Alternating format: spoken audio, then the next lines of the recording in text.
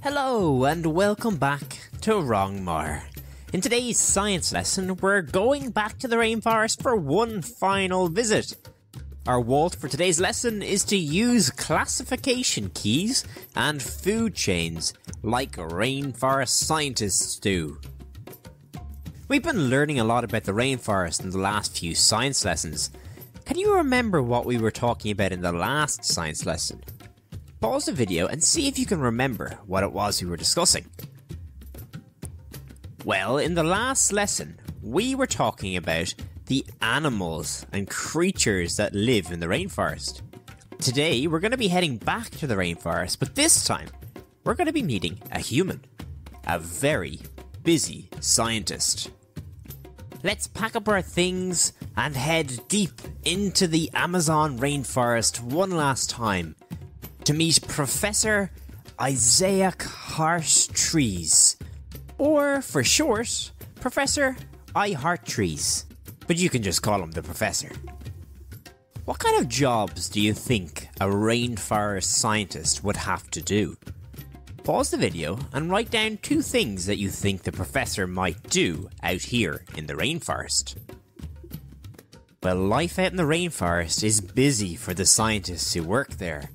One job that the scientists do is to track down any animals or plants in the area and look at them, taking notes and learning from their behaviours. Another job that scientists might have to do is to discover new species of animal. There are still plenty of undiscovered insects and animals in the world, and it's the job of the rainforest scientists to find and name these new species. And one final job that the rainforest scientists might do is to watch how the animals and plants interact with each other. What happens when 2 monkeys meet? What do they do? What happens when a predator catches its prey? These are all jobs that the rainforest scientist has to do. Unfortunately for the scientists, the animals don't exactly stop and give an interview. So instead, they rely on technology like video recorders and cameras to record what they see.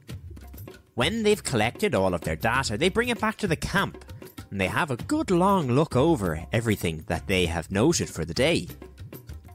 Professor I Heart Trees has very kindly invited me along on one of his expeditions into the rainforest. Today, he's on the lookout for some new animals in the area. He tells me this is a pretty easy one. All he has to do is go out, take a few photos of the new animals in the area, and bring them back to the camp so that we can find out which animals we actually saw. Simple, right? Well, off we go then. I think this is going to be quite fun. 3 days later. Ugh. That was a lot longer than I was expecting. I didn't pack enough food for that long of a trip. Luckily, we got everything that we needed. We managed to take pictures of all 3 new animals for the area. Let's get back to the camp so we can identify these animals. Once they've gathered the information that they need, whether it's pictures, video recordings, or maybe just a drawing of the new animal, the scientists go back to the camp and try to identify or figure out what animal species they actually saw. Rainforest scientists can use a classification key to find out what creature they found. A fancy scientific name for this is a dichotomous key. They are much easier to use than they are to say though. All you need is a picture of the animal and the correct key. Then it's just as simple as answering yes or no to a series of questions.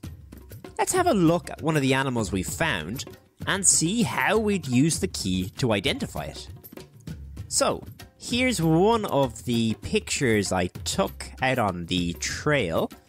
Now we know from previous lessons that this is a toucan. But let's see how we would figure that out using the key if we had no idea what animal it was. So here is our classification key, and our picture is up in the corner to remind us what it looks like.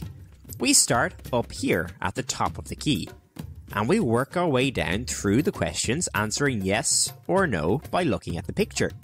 So first of all, does it have fur?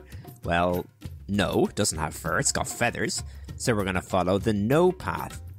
That leads us to the second question. Does it have feathers?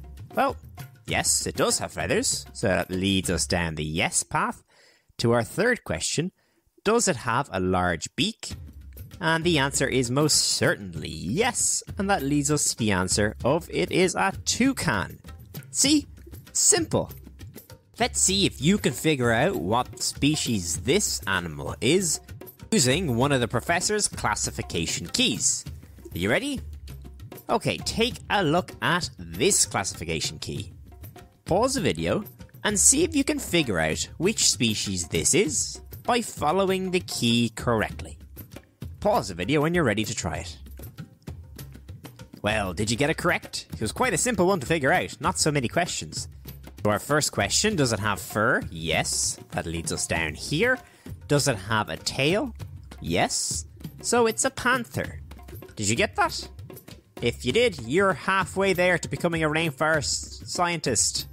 Let's try one last one. I managed to catch a picture of this fella just as he was jumping through the trees. Can you use the professor's classification key to figure out what this animal is? Pause the video and give it a try. Well, how did you get on? First question, does it have fur? We said yes, it does, because we can see it on it. Does it have a tail? Well, yes, it does. So that brings us down to, does it have scales? No, it doesn't have scales. So it is a monkey. But of course, we already knew that. These are very simple classification keys, but they can get really much more complicated. As long as you have the right key, you can find out what any animal is, even if you've never seen it before. What's that, Professor? Oh. Well, it turns out the Professor's heading out for a second expedition and he wants us to come along. So kind of him. I'm gonna pack some extra supplies this time. I'm not getting stuck out there for 3 days with nothing to eat except for berries again. This time the Professor is heading out to learn a little bit more about what the animals of the area are eating. Sure, this won't be a long trip. I mean, it couldn't possibly be, right? 2 weeks later. I am not dressed for this type of activity. Professor, that's the last trip, okay? This is not what I had in mind. Let's get back to the camp so we can write up what we found out.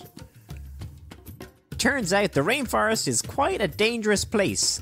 A lot of things are eating and a lot of things are being eaten as well. Professor tells me that we're going to be doing something called a food chain. Do you have any idea what that is? Pause the video and write down what you think it might be.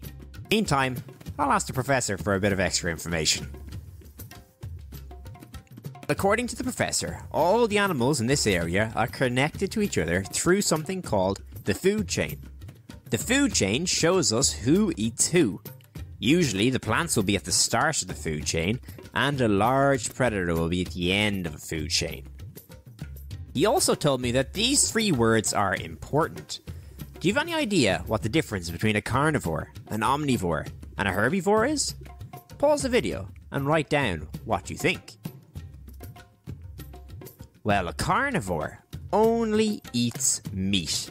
Sometimes they hunt for it themselves, but in the rainforest, you'll find them eating other animals. An omnivore, well, they can eat meat or plants. They're not really very fussy. Things like the tree frog, well, they eat insects, which are other living creatures. And herbivores, they only eat plants. They're kind of like the vegetarians of the rainforest. They'd never eat meat. So here's that toucan that we took a picture of on our last trip. This is how he fits in on the food chain. The arrows show which direction the energy is moving in. So the leaf is eaten by the grub is eaten by the toucan, and the poor toucan is eaten by the boa constrictor snake. Okay, time for part 2 of the interview to see whether you are ready to become a rainforest scientist. Here are 4 pictures that we took on our last trip out.